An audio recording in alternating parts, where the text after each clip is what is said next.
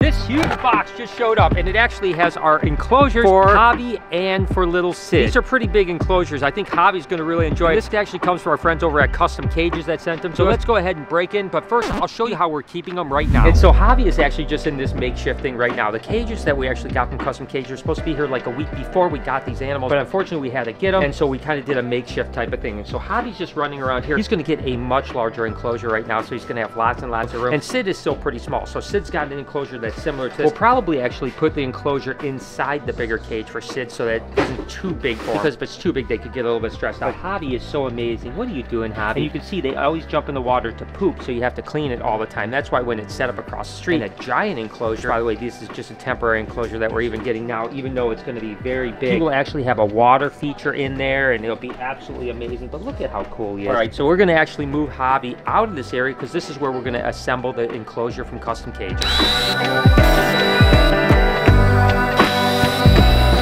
Now that we have it unscrewed, we can actually take this off. Why don't we just lay it right on the ground? And these are the enclosures, but I have no idea how to put this together. Instructions and hardware enclosed. This isn't the enclosure? No. There's lots of boxes in that big box. Oh, jeez. There's no way I'm going to be able to do this without help. The panels looks like they just clip together, and then it looks like there's more stuff for the roof than there is the entire enclosure. Don't need a thing but the burn.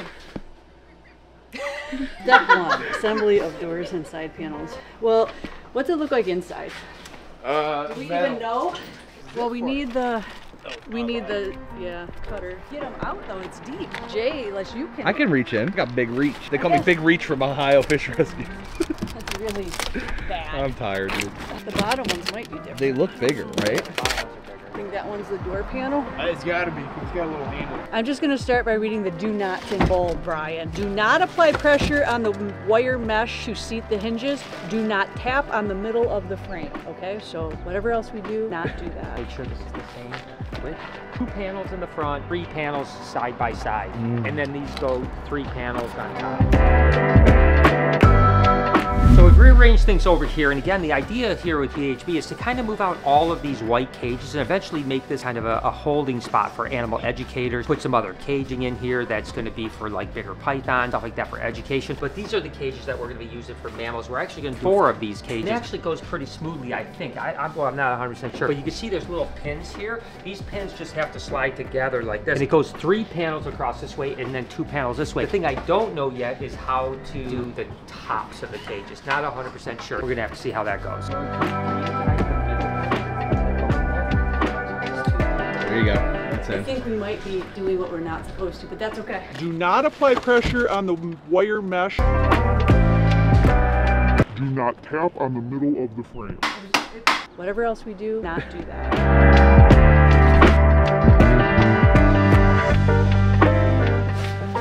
Wow. There you go. No way. Perfect. That was the easiest one. I think bending it was the move, huh? I'm a cappy. You guys are in jail. No, I think you're in there. Oh, there. This isn't really as bad as I Well, I thought it was hope gonna that the top goes good. I don't know how that goes. Honestly, I don't think we have to worry about the top. Neither one of these animals are going to be climbing out. No. So- But Structural integrity. yeah. See how this is not exactly square right now. Stupid, how easy that one was. So once we get the hang of it, it's actually going pretty good. You know, just kind of get things put together, they go good. Not exactly sure what's going on. I think you screw the top in, if I'm not mistaken. We'll have to get to that when we get to it, but the top will keep it square. Not that we're worried about the Cappy or Sid climbing out, because obviously they're never going to climb out of this. But 3 more panels to go.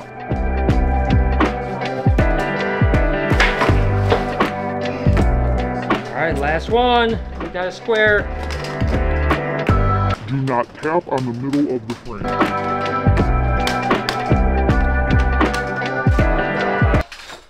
Wait, somebody.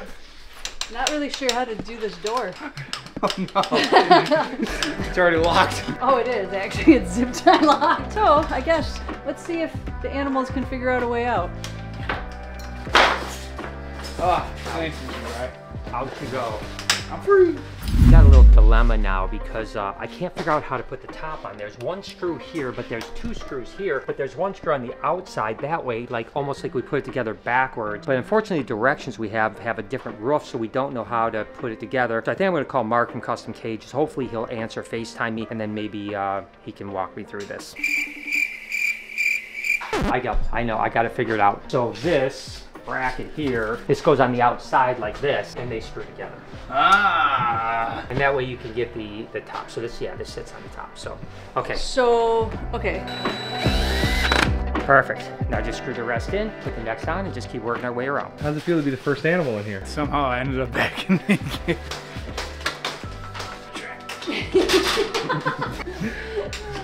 Let's find the dumbest ways to do everything. I beat it every time.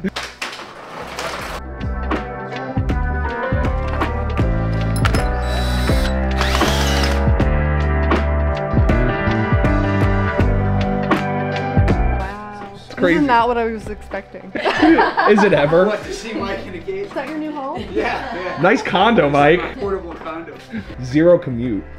It might not be big enough. Are we keeping Mike in here? Is he staying here over there? Yes. Yeah, dude. We're having a housewarming party right now. That's cool. Couch into here. I mean, in all reality, if you wanted to spend the night, you could just hook up a hammock in here. That's what I said.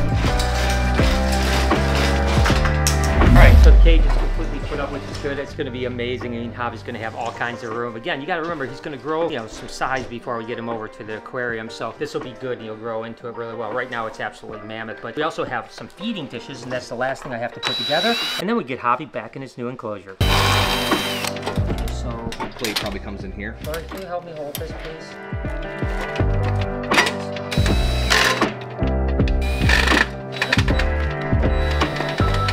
There's a bracket on both sides now, or no? There's a lip on this side, not on the top side. Go like this. Oh.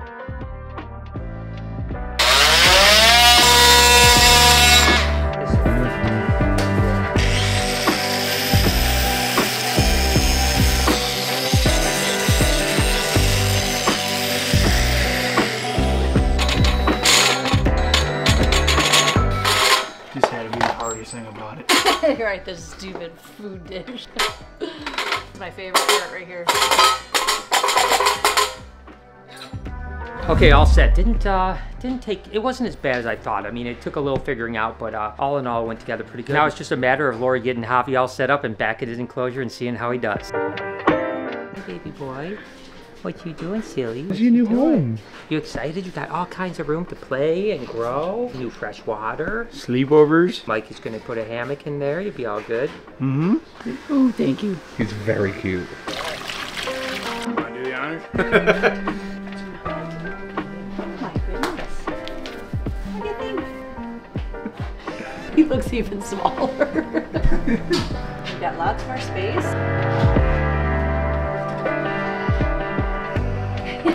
And it looks like I locked it. John, what is it, 8 feet tall? I need 7 foot, yeah. You guys know that we are obsessed with little Sid here, the porcupine. I mean, look how cute he is. I know. But today we actually have to give him a little bit of a bath. I mean, how often will we have to do that? Probably about, while he's this young, probably about once every 10 days or so. Okay, yeah, because again, at this age, they pee, they kind of lay in their pee and poo and stuff like that. And he's got a little bit of smell to him, so we're just going to give him a little bath. Hopefully he's going to like I it. think he's gonna love it. Oh my gosh, Look at his little food. He got food on his face. He's so cute. All right, let's So see how he's he good. does. Let's see how he goes. So we're just using this little tub right here just to keep the water in. We'll see what I'm gonna happens. just start off by just like putting water in here before I go putting it right on it. Drink it, Yeah, that's for he's sure. loving it. Oh, and look. He doesn't seem to mind it, huh? Yeah, he's not even like coiling up or anything, honestly. He's running away from it a little bit, but he's not like upset, you know. Those quills will actually start to rattle and puff up. He doesn't seem to be worried about it at all, so that's really good. This is awesome.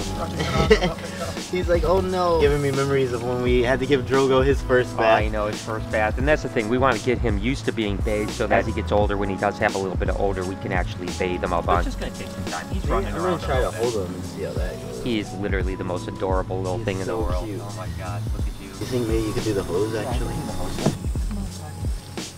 There you go. There you go, you're doing good, bud. He's not doing really that bad at all. He definitely likes it more when we hold him. Wow. You did so good. Good job, buddy. Okay.